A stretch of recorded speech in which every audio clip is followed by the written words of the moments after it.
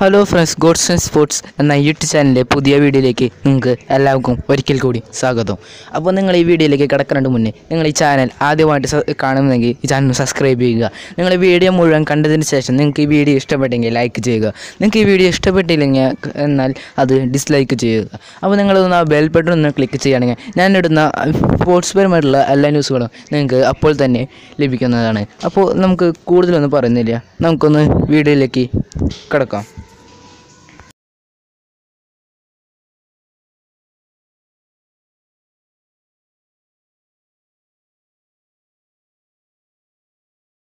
ഇപ്പോൾ ലഭിച്ച പുതിയ ISL ട്രാൻസ്ഫർ ന്യൂസുമായിട്ടാണ് ഞാൻ ഈ വീഡിയോയിലൂടെ വരുന്നത്.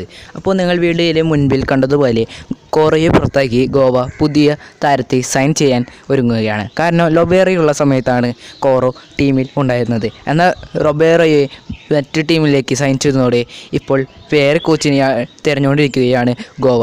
എന്നാൽ അത് ഇന്ത്യത്തെ കോച്ചുകൾക്ക് ആവാൻ സാധ്യതയുമുണ്ട്. എന്നാൽ അപ്പോൾ കോറയെ കുറേ വർഷത്തേക്ക് റീറ്റെയിൻ ചെയ്താണ് ഗോവ ഇത്രേ വർഷം വരെ കൊണ്ടുവന്നത്. എന്നാൽ ഇപ്പോൾ കോറയ്ക്ക് പകരം പുതിയ താരത്തെ ലഭിച്ചപ്പോൾ അവർ കോറയെ പുറത്താക്കി ആ താരത്തെ എടുക്കുകയാണ് ചെയ്യുന്നത്. അപ്പോൾ നിങ്ങൾ ചിത്രത്തിൽ കണ്ടുവന്നിരിക്കുന്ന ആ താരമാണ് കരീം റോസി. ഇദ്ദേഹത്തെയാണ് FC ഗോവയിലേക്ക് കൊണ്ടുവരാൻ ഗോവ മാനേജ്മെൻറ്റ് തീരുമാനിച്ചുകൊണ്ടിരിക്കുന്നത്. ഇദ്ദേഹം ഒരു മൊറോക്കൻ സ്വിസ് ഫുട്ബോളറാണ്. അദ്ദേഹം സെൻറ്റർ ഫോർവേഡാണ്. കോറയ്ക്ക് പകരം വയ്ക്കാൻ സാധിക്കുന്ന ഒരു താരം. അദ്ദേഹം ഇപ്പോൾ കളിച്ചുകൊണ്ടിരിക്കുന്ന AFC ഇസ്കിൽ ട്യാന എന്ന ടീമിൽ മികച്ച പ്രകടനം തന്നെ അദ്ദേഹം കാഴ്ചവെച്ചിട്ടുണ്ടായിരുന്നത്. അദ്ദേഹം ഈ വർഷം കഴിഞ്ഞ വർഷം ഫെബ്രുവരിയാണ് അദ്ദേഹം ആ ടീമിൽ ജോയിൻ ചെയ്തത്. ഈ മാസം വരെയാണ് അദ്ദേഹത്തിൻ്റെ കരാറുള്ളത്. ഒരു വർഷത്തേക്കായിരുന്നു അദ്ദേഹത്തിൻ്റെ കരാറ്. എന്നാൽ അദ്ദേഹത്തിൻ്റെ കരാറ് കഴിയാറായി എന്നാണ് അർത്ഥം. അപ്പോൾ FC ഗോവ ടീമിലേക്ക് എടുക്കാൻ അദ്ദേഹത്തെ നോക്കുന്നുണ്ട്. അദ്ദേഹം ജനിച്ചത് മെയ് 1 1994 അദ്ദേഹത്തിന് 25 വയസ്സായിട്ടുള്ളത്. സുറിക് സ്വിറ്റ്സർലാൻഡിലാണ് അദ്ദേഹം ജനിച്ചത്. 1.89 മീറ്റർ ഉയരമാണ് അദ്ദേഹത്തിനുള്ളത്. ഇദ്ദേഹത്തിൻ്റെ യൂത്ത് കരിയർ എന്ന് പറയുന്നത് വളരെ മികച്ചതാണ്.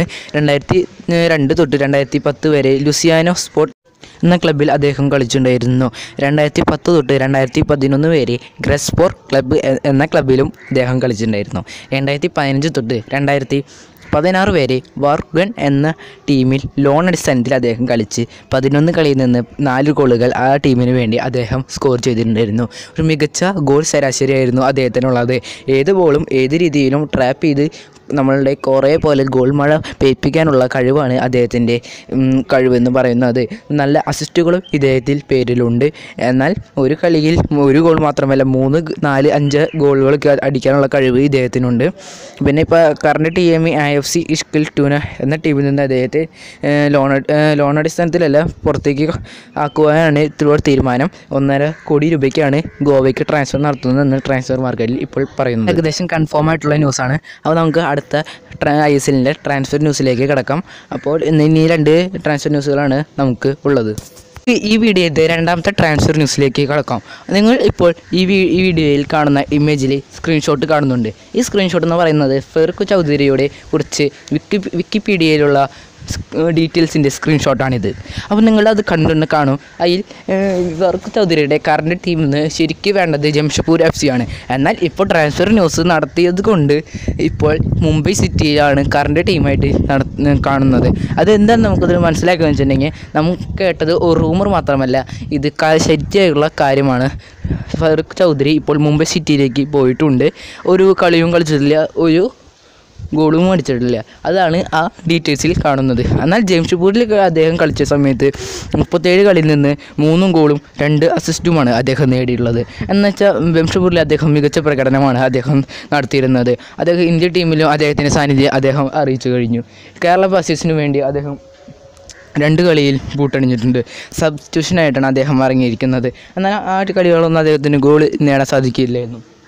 മറ്റു ചെറിയ ടീമുകളിൽ കളിക്കുന്ന സമയത്ത് മികച്ച പ്രകടനമല്ല അദ്ദേഹം കാഴ്ചവെച്ചിട്ടുണ്ടായിരുന്നത്. എന്നാൽ ജംഷഡ്പൂരിലേക്ക് വരുന്നത് ഫസ്റ്റ് കളികളിൽ അദ്ദേഹം നല്ല മികച്ച പ്രകടനം കാഴ്ചവെക്കുക. എന്നാൽ അവസാന കളികളിലേക്ക് വരുമ്പോൾ അദ്ദേഹത്തിന് കളി അധികം ഭാരം അദ്ദേഹത്തിന് ലഭിക്കുകയും അതുകൊണ്ട് അദ്ദേഹത്തിന് കളി പുറത്തെടുക്കാൻ സാധിക്കാതെ വരികയും ഉണ്ടായി. എന്നാൽ ഇപ്പോൾ മുംബൈ സിറ്റി അദ്ദേഹത്തെ സൈൻ ചെയ്തിരിക്കുന്നു.